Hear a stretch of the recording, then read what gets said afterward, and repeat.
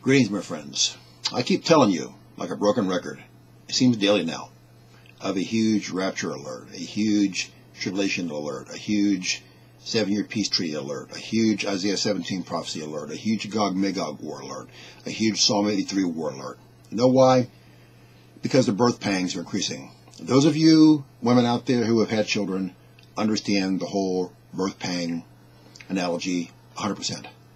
As delivery comes closer and closer and closer, delivery of that child, those birth pangs increase. They grow more intense. They grow more pronounced.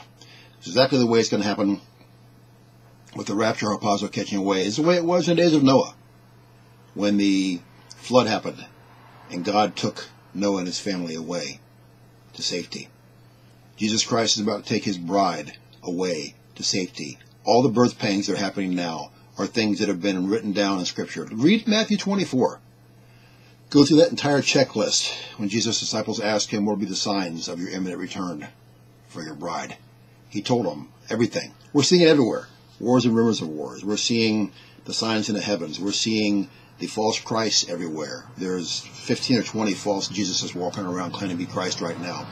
You've got the evilness, the wickedness, the lawlessness. You've got the terrible things happening in the world. It's just every single sign you can look for in the Bible. You can look in Matthew 24, in Ezekiel, in Isaiah. You can look in Revelation.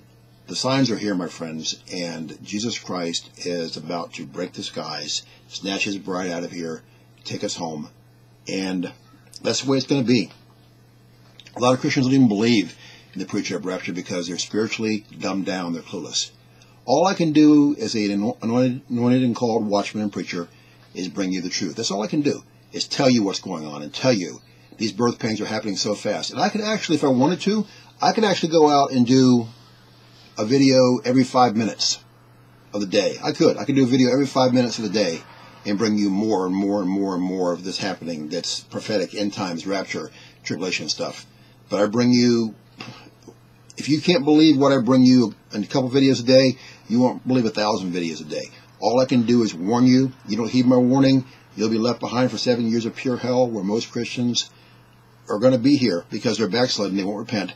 And you will go through that hell with the unsaved, and 2/3 of all humans will die grotesque, awful, terrible, horrific deaths. It'll be pure hell on earth for 7 years. Why even go through all of that, my friends? I'm telling you, it's upon us. And there's no time for a do-over when it happens. There's no time for a timeout or wait a second, Jesus. When it happens, it happens. It's over with, it's done. You're either in heaven at the rapture or you're stuck here on earth dealing with the Antichrist, the false prophet, Satan, all of God's judgments. It's going to be a time beyond anyone's wildest nightmares or imaginations, where billions and billions and billions will just die. It'll just be horrible. The Bible has hundreds of scriptures that says you have to repent of your sins after you're saved. John 3:16 says you must believeth to have eternal life. That word believeth is constant tense. From the beginning of your salvation till the day you die or raptured, you have to pick up your cross daily and follow Christ, read the Bible, pray, witness, do all those things, repent, or you won't go to heaven.